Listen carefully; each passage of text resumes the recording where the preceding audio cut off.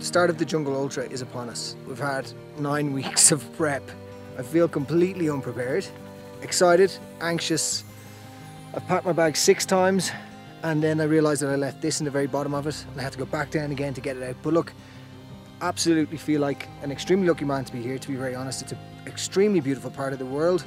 I feel like it's the calm before a massive storm, a storm that I'm looking forward to taking on. It's been amazing. It's been great to meet all the other athletes that are taking part. You know, that sort of feeling of shared anxiety when we're all sort of feeling the same things, it kind of takes it down a notch. But like truthfully, I've got about 3 or 4 more hours before going to bed, getting all my little bits and bobs ready, and then it's just take this on and go.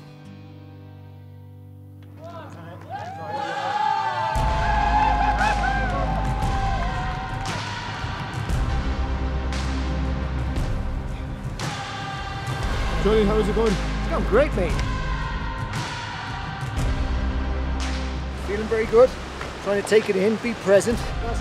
I am hoping to go slow enough to take this race in properly, but go fast enough to compete and feel like it's not just a hike through the woods. Everyone's doing the race for a different reason, but for me, I want to get in there, I want to give it a good go, see how I get on, and complete the full course.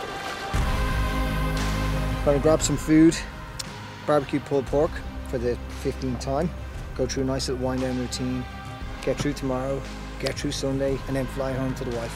Happy man. I signed up for this event because I always need a big, scary goal. It's out there, wherever fear is, that's where you need to go, that's where you need to kind of embrace, and truthfully, I wouldn't be doing it without Spencer, so I have to put my hand up and thank him first. He tends to be very good at roping people into doing things.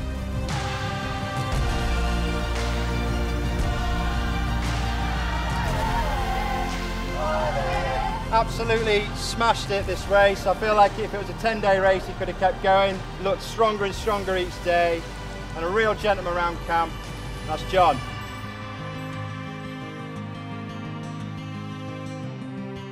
Nobody realises how slow they have to go at the start, and the old analogy of start slow but finish strong is most applicable on long events like this.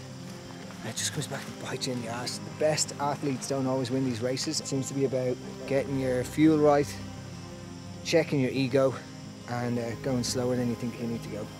I think that's so important. I wish more people realised that, because then they would actually be very, very good at it.